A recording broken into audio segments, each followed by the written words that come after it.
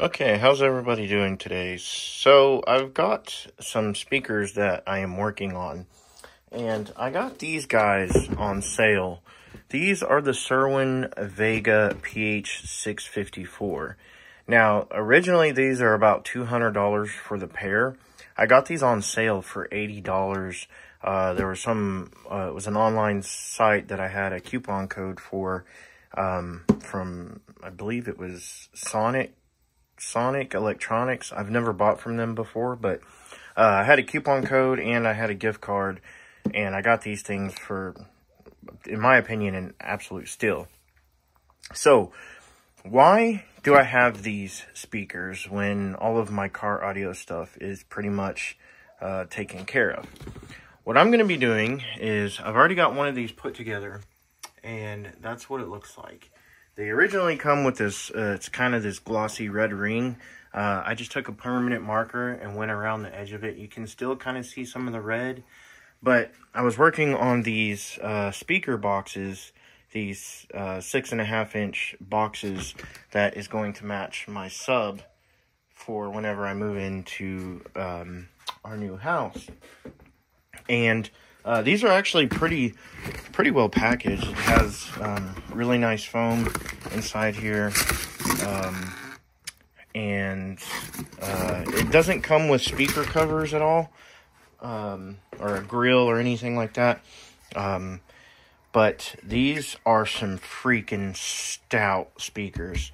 This is what the back looks like, and they're supposed to be able to handle 150 watts RMS and 300 watts peak. And just for the little bit that I've tested these things, they're insane, like insanely loud. So yeah, this is going to be quite the setup that I'm going to have, and I can't quite show what my vision is going to be once it's all set up, but it'll make sense once I actually get moved into the house and all that. But anyways, what I'm doing now is I'm putting the speakers together. I got these new banana terminals. I've got these banana terminals that I'm using for the connections on the back. And they come with these crossovers that go to the horn, the compression driver. And these things are rated at 101 decibels. And yeah, that's pretty insane. These are the resistor. If you want to put this in line of the compression driver, it comes with these. And actually, in the instruction manual is actually pretty nice. And this is my first experience with CerwinVega. I've known about them for, since I was a kid.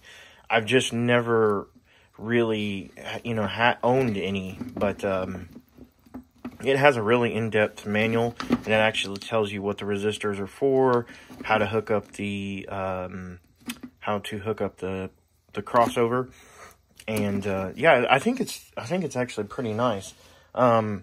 So yeah, these are going to be what I'm going to use for my home audio system. And I know there's a lot of people out there that are like, oh, you're not supposed to use car speakers for your blah, blah, blah.